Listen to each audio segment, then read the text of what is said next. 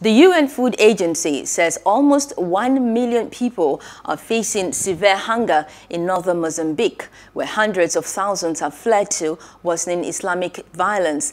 Islamic State-linked insurgents last month attacked Palma, a town in the northernmost province of Cabo Delgado, next to major gas projects.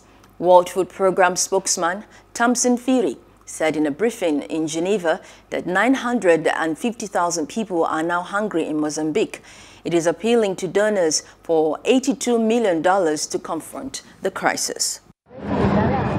Almost 1 million people are facing severe hunger in northern Mozambique, the United Nations Food Agency said on Tuesday.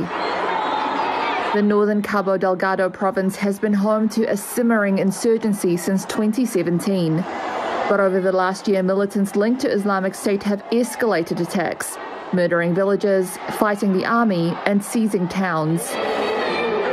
At the end of last month, an assault on the town of Palma forced tens of thousands to flee. Addressing a briefing in Geneva, World Food Programme spokesman Thompson Phiri said that with the security situation continuing to deteriorate, more than 950,000 are now facing severe hunger.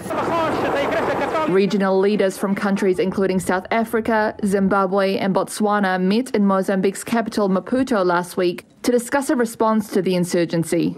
They resolved to send a mission to the country to assess the threat and how they can help, Mozambique's foreign minister said. Zimbabwe's president, Emerson Mnangagwa, said leaders had agreed to revive a regional force immediately so that it could intervene. Hello, hope you enjoyed the news. Please do subscribe to our YouTube channel and don't forget to hit the notification button so you get notified about fresh news updates.